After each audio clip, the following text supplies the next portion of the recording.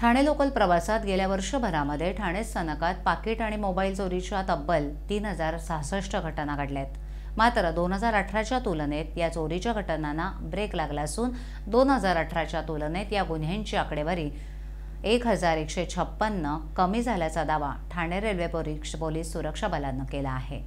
Thane RPF आणि जीआरपीची कारवाई आणि रेल्वे स्थानकावर या दोन्ही पोलीस दलांच्या गस्तीमुळे चोरीच्या घटनांना आळा बसल्याचं सूत्रांकडून सांगितलं जात आहे।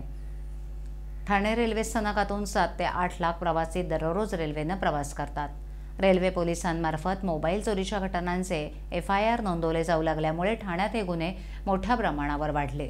त्यातच मोबाईल आणि पाकिट चोरी अशा दोन्ही गुन्ह्यांची संख्या 2018 मध्ये 4222 इतकी नोंदवण्यात आली होती। हे प्रमाण लक्षात घेऊन ठाणे आरपीएफ आणि जीआरपी पोलिसांनी गस्तीचं प्रमाण वाढवलं। त्यामुळे स्थानकावर खाकी वर्दी दिसू लागली। तसंच फटका गँगवर लक्ष केंद्रित केलं गेलं। CCTV कॅमेऱ्याद्वारे चोरट्यांची चोरीची पद्धत पाहून त्यांच्यावर पोलीस नजर ठेवू लागले। तसंच साध्या विषयात पोलीस पथकाचा वावर वाढल्यानं या चोरीच्या घटनांना आळा बसला। 2019 या वर्षभरामध्ये 3066 घटना नोंदवण्यात आल्या, तर 2018 वर्षाच्या तुलनेत हे प्रमाण 1156 कमी झाल्याची माहिती ठाणे आरपीएफ पोलिसांनी दिली।